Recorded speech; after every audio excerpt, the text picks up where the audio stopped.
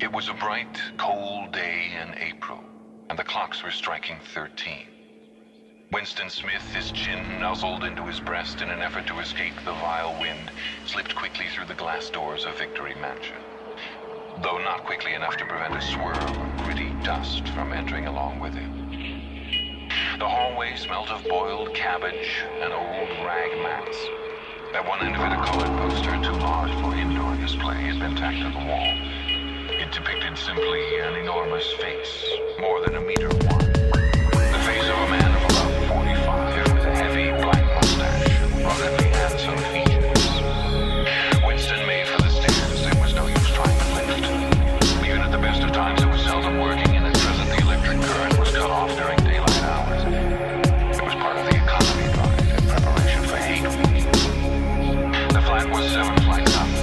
Then Winston, who was 39 and had a varicose ulcer above his right ankle, went slowly, resting several times on the way. On each landing opposite the lift shaft, the poster with the enormous face gazed from the wall. It was one of those pictures which are so contrived that the eyes follow you about when you move. Big Brother is watching. Inside the flat, a fruity voice was reading out a list of figures which had something to do with the production of pig iron. The voice came from an oblong metal plaque like a dull mirror which formed part of the surface of the right-hand wall. Winston turned a switch and the voice sang somewhat, though the words were still distinguishable. The instrument the telescreeners called could be dimmed, but there was no way of shutting it off completely. He moved over to the window, a smallish, frail figure.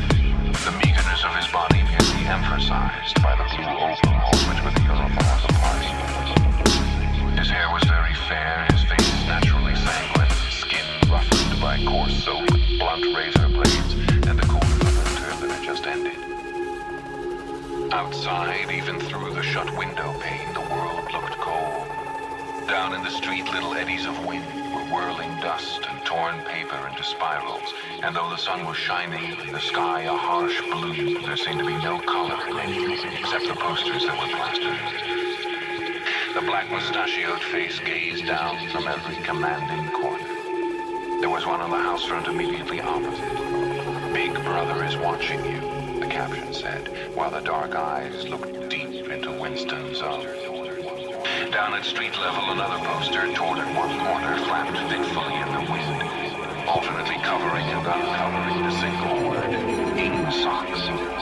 In the far distance, a helicopter came down between the roofs, hovered for an instant like a blue bottle, and darted away again with a curving flight. It was the police patrol snooping into people's windows. The patrols did not matter. Only the thought police mattered. Behind Winston's back, the voice from the telescreen was still babbling away about pig iron and the over-fulfillment of the 9th three-year plan. The telescreen received and transmitted simultaneously. Any sound that Winston made above the level of a very low whisper would be picked up. Moreover, so long as he remained within the field of vision which the metal plaque commanded, he could be seen as well as heard. There was, of course, no way of knowing whether you were being watched at any given moment. How often or on what system the thought police plugged in on any individual wire was guesswork. It was even conceivable that they watched everybody all the time. But at any rate, they could plug in your wire whenever they wanted.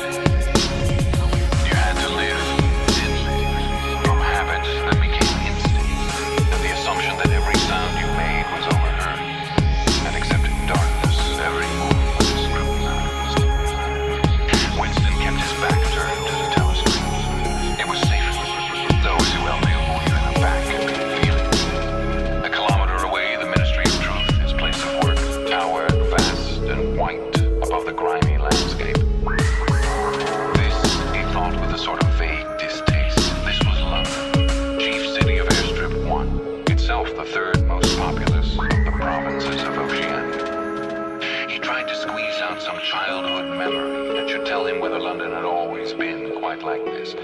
Whether always these vistas of rotting 19th century houses, their sides shored up with blocks of timber, their windows patched with cardboard, and their roofs with corrugated iron, their crazy garden walls sagging in all directions.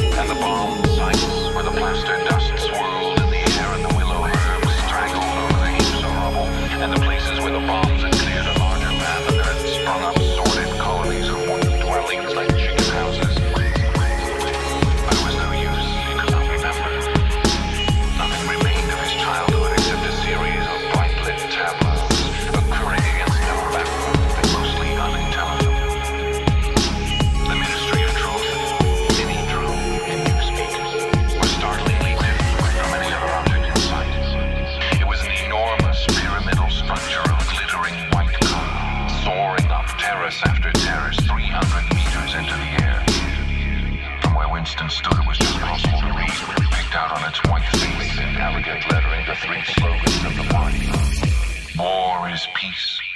Freedom is slavery. Ignorance is strength.